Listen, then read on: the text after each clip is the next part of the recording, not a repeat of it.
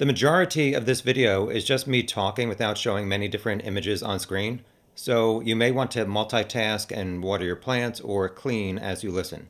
I wasn't planning to do a video on this topic, but I put some thoughts together that I was going to share at the beginning of my next live chat about the Delphi murders, and then I decided it deserves to be its own standalone video because of the importance of the topic, not only to the Delphi case, but most true crime content online that veers away from the case to be more about the online sleuths who follow it than getting justice for the victims and their families. My YouTube videos about the Delphi case are about case facts and not personal attacks on other content creators, and I don't allow that in the chat box during my live chats. There is something I've been wanting to bring attention to and speak up about for a long time. But even though I have a fairly decent reputation and my Delphi videos get thousands of views, I don't consider myself an authority on the case or anyone that people should or will listen to if I make a plea for people to change their online behavior. But that has changed in the past week, and this will be the only time I speak about this. Also, I try not to curse in my videos out of respect for people who don't like that, but this video is different and has a few curses. If you don't like what I'm about to say, feel free to unsubscribe. I don't care. I think what I'm about to say is important to prevent continued, unnecessary grief of the families of Abby and Libby who have suffered emotional trauma many of us can't comprehend for the past 7 years. If you have a problem with me trying to prevent that, you might be an asshole. The reason I'm finally speaking up is because of these two social media posts. As we know, 7.5 years ago, Abby Williams and Libby German were murdered, and Richard Allen is awaiting trial in mid-October for all of the evidence to finally be presented to show whether or not he was involved. A few days ago, the sister of Libby posted a photo of Libby with the caption, "Always smiling." Around the same time, Libby's grandmother posted, "Just thought I would get under some skin today," with 3 photos of Libby. This is why I'm finally speaking up. The families have been under a gag order for 1.5 years, but they felt the need to post photos of Libby smiling. The reason why seems to be because they heard the latest episodes of the Murder Sheet podcast. While listening, the sister and grandmother of this murdered child heard that someone online in a Twitter group chat with other online sleuths and attorneys assisting Richard Allen's defense team made comments like, quote, "I'm honestly so fucking grossed out with the virtue signaling in Delphi and borderline resenting the victim families," end quote. This woman labeled anyone posting, quote, "smiling happy photos of the victims before they died," end quote, as, quote, "so fucking irritating," end quote, and opined that it was simply leverage. She asked, quote, "Am I an asshole? That's my question. LMFAO," end quote. I'm speaking up because I don't think it's anything to laugh your fucking ass off about to say it's irritating when family members of a murdered child and strangers like me post photos of them smiling.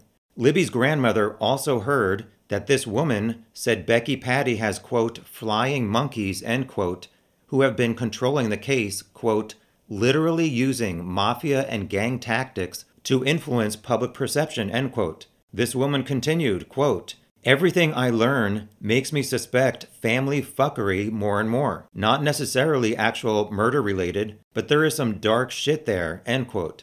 So this appears to be why Libby's grandmother and sister posted photos of Libby smiling, because they were saddened to hear that someone wrote such horrible things. The families of Abby and Libby, and I imagine most murder victims in unsolved cases, watch YouTube videos and read comments under the videos and in live chats. They see messages on Reddit, Discord, and Facebook groups about the case. And after last week's episode of the Murder Sheet, they've heard group chat comments from Twitter that added to the mental anguish they've experienced since their loved ones were murdered. It can be said that the families never would have had that recent sadness if those supposedly private messages weren't made public, and it's understandable that these group chat participants would be upset their messages were revealed publicly, but the messages were not faked. If you don't want people knowing you're an asshole, maybe don't act like an asshole. The Murder Sheet wasn't just doing this to get revenge on a variety of people who have nearly all attacked their appearances, voices, podcasts, and harassed them repeatedly. It was framed around how Richard Allen's defense team is collaborating with attorneys and these sleuths who have a history of harassing and violent threats online.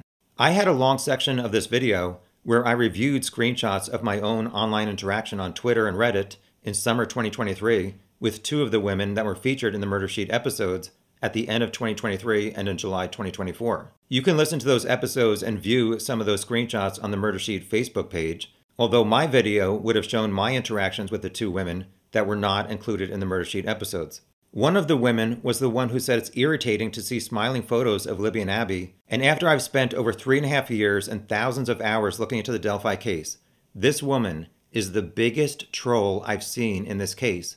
She's like an online troll on steroids. It's truly unbelievable reading some of the things this woman has written. Some of the things I've seen haven't even been made public. I decided to delete the part of this video where I showed a Discord screenshot where that woman said she never harassed anyone and doesn't condone bullying of any kind.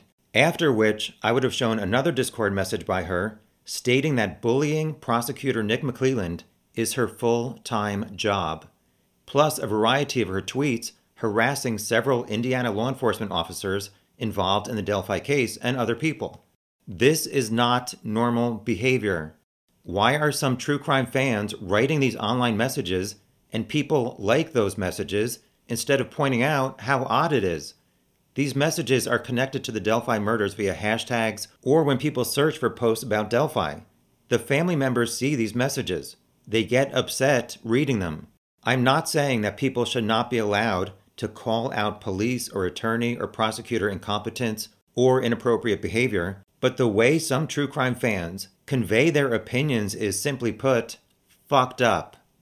To save those two women even more embarrassment, I've deleted the part of this video where I highlighted lengthy examples of their toxic online activities regarding the Delphi murders case, which is unfortunately a recurring problem among some other true crime fans. If I'm asking other people in this video to stop online fights and ignore online trolls who try to get in fights with you, I need to lead by example. Because if I would have shown the deleted parts of this video, they would have schemed to get revenge on me. Who knows, maybe they will be angry at this video and organize their friends to get revenge on me. Get revenge on someone trying to stop people online from causing even more heartache to the families of murdered children. I'm such a horrible person. I don't want to get too far off my main message of this video, so I will reference my interaction with these two women in general terms that can be applied to some of the online activities between other online sleuths. This video is not to identify specific people as being horrible people, or at least having exhibited horrible online behavior. It's about how some true crime fans' online activities are negatively affecting victims' families. It seems like all hell broke loose in the Delphi murders online community after Richard Allen was arrested, and it created a division of some people who are sure he's guilty, some people like me who are waiting for the trial to finally see all the evidence before coming to a conclusion, and other people who are convinced Richard Allen is innocent. Most of those people seem to have thought another suspect committed the murders and refuse to believe they were wrong. And they think law enforcement, Nick McClelland, and Judge Gull are corrupt and falsely charged Richard Allen. This has caused online sleuths to attack each other simply because they have a different person of interest in a murder case. And that is what happened to me in July 2023. I'm not acting like I'm a victim or looking for any sympathy, trust me. I'm pointing out an example of how online interactions between true crime sleuths jumps from being about the case to being about hating other people and trying to get revenge on them. On Twitter, former FBI agent Jennifer Coffindaffer posted a tweet insinuating she thought Ron Logan was involved in the murders and Bridge Guy. I replied with a photo of Ron Logan at the transfer station 2 hours before Bridge Guy was on video at 2:13, approaching Abby and Libby. In my tweet, I stated why I thought Ron was not Bridge Guy. Here comes these two women. One replied to me, eye-rolling that I'm wrong about Ron Logan. She felt the need to reply to me, Lois Gibson, the FBI, 12 plus people that personally knew him, including family, friends, exes, and acquaintances, would disagree with you. But you probably can look at photos and make a better call than them. And out of the goodness of her heart, she decided to add an emoji with an eye roll. Very soon after, her friend decided to respond to me. Remember when you were solving the Delphi murders exactly this time last year with the hamburger detectives? And you guys were so sure Kegan Kline was the killer. But now, just like them, you don't acknowledge this. Stay in your lane, Tom. We'll handle it. Yeah, I got an eye roll for you. So because this woman thinks Ron Logan is Bridge Guy and the killer, she called the murder sheet a rude nickname, then falsely stated that I ever said Kegan Kline was the killer. I made a video where I said Kegan and Ron Logan were not Bridge Guy. The murder sheet never said Kegan was the killer, so why would either of us acknowledge something we never said? Then she told me to stay in my lane. She and her friends will handle it. Out of kindness and not to embarrass her even further than she's embarrassed herself over the past few years, I deleted the part of this video where I suggested what lane this woman should stay in. But trust me, it was shady as fuck. And she deserved it. And she would have raged when she heard what I said and saw what I would have shown. But, like I said, I'm trying to be an example. Don't feed the trolls. So, after they called me by my first name, lied about what I ever said, and rudely told me to stay in my lane, I replied by referring to them by their first names, and all hell broke loose. Out of respect for them, I later deleted it when I found out that they were so triggered by being referred to by their first names, and I'm not going to show it here out of respect for them. Miss Troll on Steroids was so upset by me calling her by her first name, somebody sent me a screenshot from Discord where she said, quote, "Things no one fucking needs or wants. Tom Webster doing a Delphi update." Tom Webster, that was later edited, which who gives a fuck what she had to say.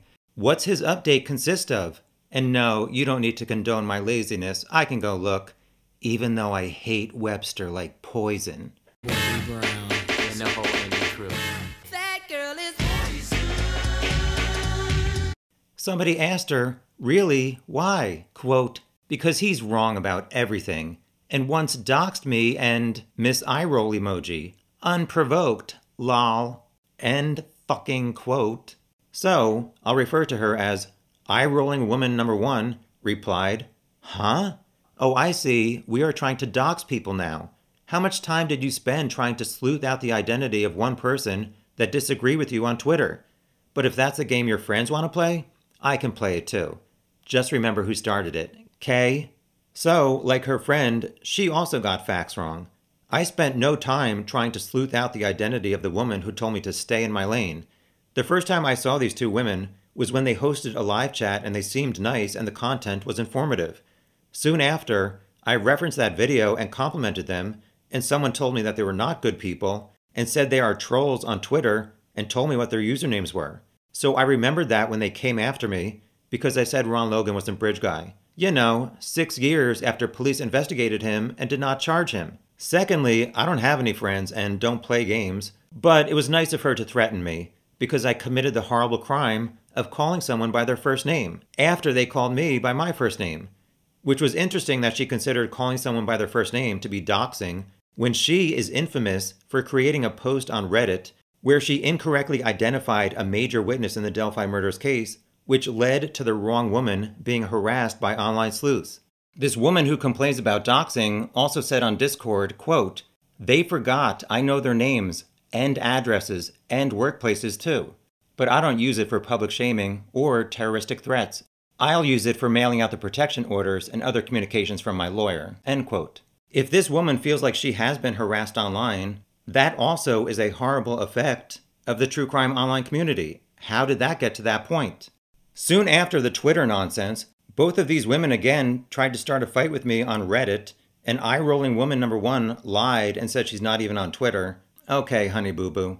She complained that I was trying to out her and dox her, even though she uses the same online profile name on different websites, so I didn't know it was considered doxing. The only reason her friend, Troll on Steroids, got mad that I called her by her first name is because she thought she was hiding behind a Twitter profile with a male name. I'm sorry you thought you could hide behind a profile on Twitter, spewing hateful messages to people all over Twitter. I didn't know it was supposed to be a secret that you're not really a man, and you don't have the dick you told people to suck. Maybe if people have to create a bunch of fake online profiles to say things you don't have the guts to say with your real name, you shouldn't be saying that shit. I agree that people should not be doxxed with certain personal information, But is the reason you don't want people to know who you really are because you want to be anonymous and hide behind multiple fake profiles so you can write rude things without your family, friends, coworkers, and strangers knowing it is you who thinks it is acceptable to think that way? If you're one of those people, maybe you shouldn't be writing those things. If you don't want people to know you're an asshole, stop acting like an asshole. After these two interactions where I had tried to talk about the case facts and these two women turned it into some personal drama and threats, I tried to ignore them as much as possible. Remember, don't feed the trolls. But I have to add a compliment to eye-rolling woman number 1. She produced an excellent video on the unsolved murder of a woman. Why can't the true crime community focus on good things like that and trying to solve crimes instead of attacking other online sleuths and bad-mouthing judges, police, and prosecutors? That does nothing to help victims and their families. It is further hurting them. Understand that. Can everyone understand that? I've said many times in my live chats, these murder cases are not online sleuthing competitions to feel smart or stupid when your theory or person of interest turns out to be wrong. Some people online are so unnecessarily aggressive to anyone who has a different opinion. Talk to a mental health professional because that's not normal. Some of y'all are tripping, and not in a good way. For anyone who thinks I'm being a hypocrite for asking people to stop getting in online fights in a video where I'm pointing out two people who don't like me, I only use the online messages as an example of what has been directed at me simply for saying I didn't think a person of interest was valid. If they never wrote those rude messages, I wouldn't have been able to show them as examples. This video is not to attack them. I could have posted even more embarrassing things about them, but I'm not that nasty and not interested in getting in online fights with strangers when we're only aware of each other because two children were murdered. It looks horrible. In online discussions about the Delphi case, either on message boards or YouTube, there are many messages threatening acts of violence against Judge Gull, law enforcement, and content creators simply because the author disagrees with them. True crime fans are threatening to beat each other up and kill each other. Hello, did you hear that? It's true. I thought most people interested in this case were so appalled that one human being, Bridge Guy, could walk up to two children, kidnap them, and then murder them. But then people online following the case are threatening violence to other true crime fans who they only know because two kids got murdered. How do people not comprehend how bad this looks and how it is hurting the victims' families? I'm not going to be a hypocrite and act like I've never said anything negative about people or content creators in private. But the ones I've said it about were warranted. Let's be real, like some of these people are fucking nuts. I recently thought, I've met thousands of people in my life, and I've never encountered people with personalities like some of the people I've encountered while following the Delphi murders case. And to be clear, that's not a compliment. There are plenty of other people online I could totally call out and use examples of how they have been rude to me, but I deleted that section because they're not worth it. Again, don't feed the trolls. 3 pieces of advice from Tom. Number 1, there are 2 types of people in this world. Some people always have to get the last word or last punch so they can feel more powerful and that they won an argument. It seems like some of these people have had a prior traumatic incident in their lives where they lost and they don't want to lose ever again. Then there's the other type of person like me who at the first sign of someone being a clown, I'm like, okay, bye, have a nice life, not interested. I suggest more people online respond like this when you encounter internet trolls. Don't feed the trolls. It's understandable that some creators who get attacked want to stand up for themselves and fight back. But it's a never-ending battle. Give it up. The other person is not worth it. By engaging with them, you're showing them that they're worth it. They're not. Stop using hashtag Delphi murders to settle your internet feud with someone you're only aware of because Abby and Libby got killed. Tom's tip number 2. If someone's being a jerk to you, they're probably being a jerk to a bunch of other people. Ignore them and let the other people get revenge. Finally, number 3, if anybody's still even listening, you're never going to change someone's horrible personality by leaving rude comments on social media. Plenty of people have left rude comments for me, and I still have the same horrible personality. When someone leaves a rude comment, I just laugh, say, thank God I'm not them or someone who has to deal with them on a regular basis, and keep it moving. Look at the qualities of the person attacking you. I've never been dissed by someone I admire or who I'd rather be. Next. The Delphi case has been hijacked by people with a variety of motives that have nothing to do with Abby and Libby and their families getting justice. It's turned into a circus of people trying to feel better about themselves by arguing with people who have opposing thoughts or who simply annoy them. This really needs to stop, but I would be shocked if any of the people caught up in this drama gives a flying fuck about what I'm saying and will stop the online fighting, but I felt like someone had to say it, and so that's why I'm saying it. If you're obsessed with the Delphi case or some other case, and there isn't much happening in regards to new facts, maybe start focusing on something else, non-true crime related, until there are updates in the case that you're interested in, instead of just focusing on drama. These families have been hurting for nearly 8 years in a nightmare most of us luckily can't even understand. The next time you want to post some personal attack and connect it to the Delphi case, think about these women. You have no idea how hard it is to try to find a grief counselor for this specific situation. This has been a very hard year. A very hard year. This is, the girls are seniors this year. And I will always speak of Libby in the present tense because to me, she's always here. We've been watching, we've been seeing on Facebook and stuff, their friends. And I realize we don't have senior pictures. Our things are still here. We just can't. We can't erase her from our lives, and we don't want to.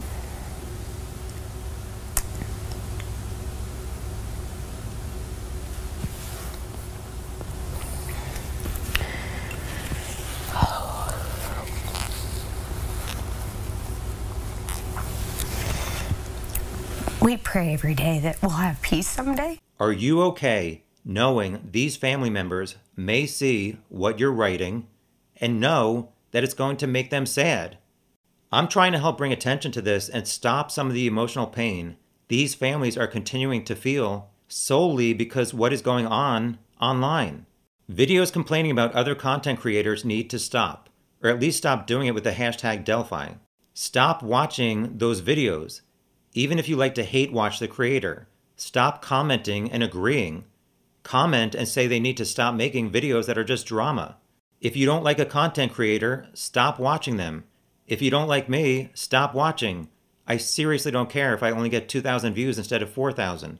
Too many people online have hijacked this case and turned it into so many different things that have nothing to do with getting justice for these 2 murdered children. If you're one of the people who have gotten caught up in these online fights, I suggest you take a step back and think, how would you react if someone in your family was murdered and you went online and you saw all the things that all of us see go on in this online circus? How would that make you feel? If there's an afterlife and Abby and Libby are watching what this case has turned into online, do you not think that these 2 girls would be like, what the hell are these adults doing because we got murdered? As we hopefully head toward the start of the trial in 3 months, I hope we can all start focusing just on the case and not all this drama between all these people online. This case is not about us. It's about Abby and Libby, their families, Richard Allen getting a fair trial, his family getting answers, and the town of Delphi also getting answers. The rest of us will move on after there's a resolution to this case, but it's about the people who are going to have to live the rest of their lives dealing with the consequences of what that man on the bridge did to these 2 girls. Thank you.